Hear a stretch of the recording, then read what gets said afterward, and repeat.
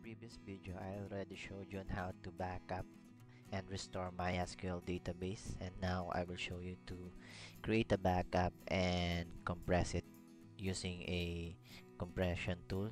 For this tutorial, we will be using 7-zip. You can actually grab a copy of 7-zip installer under 7-zip.org. It is actually free.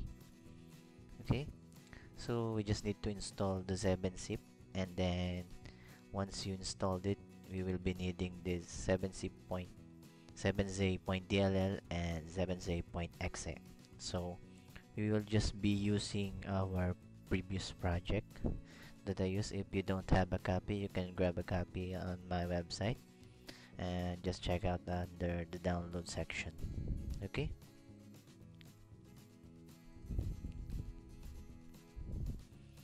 so first and foremost, we need to add it as a resources, those two files. So existing item, let's just get the path here. Then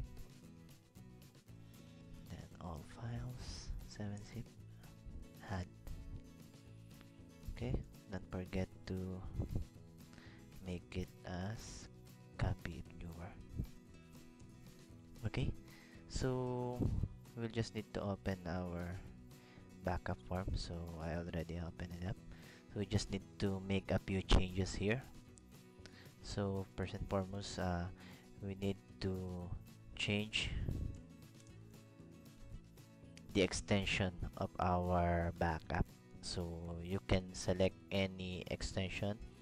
So we just need to change the SQL to any extension that you want. So just to make sure to make it short or 3 characters only. So just make it dim on my end since I am Dennis Casiano Magna. Okay, then default also dim. Okay, so we need also to change our do backup function. So for this portion, we don't need to change this one because whatever we pass, for example, we're going to pass the file name with the point dim, and then we will replace it with SQL so that we can first create the backup. Okay, so in this portion, nothing to change, and we just need to make sure that the file is not existing. So we just need to delete it, just in case. Okay, so in this portion, so at this stage, once it passed here, so meaning we already have the SQL backup file that was generated from this portion, the batch path. So we need to check if there's no error. If return. Okay, so in this section, we need to create another batch file and execute it using a process.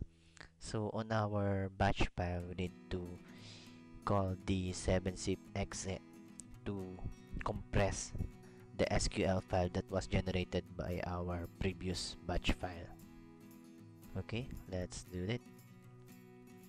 So to make it pass, I already created the code. So we just use the process, and then we need to pass an argument, which is a, which means archive, and then the file name that will be generated by the archive and the file that we're going to archive. Okay, so the file name of the program that we're going to execute is the 7z.exe, which is located on the resources under the startup path of our application. And then create no window so that it will not display any window at all, and then window style is hidden just to make sure it's not visible on the user's end. And then we need to start the process, so it will just loop until the archiving is finished, and then we just need to dispose the process, and then we just need to check if our file was successfully generated or been archived.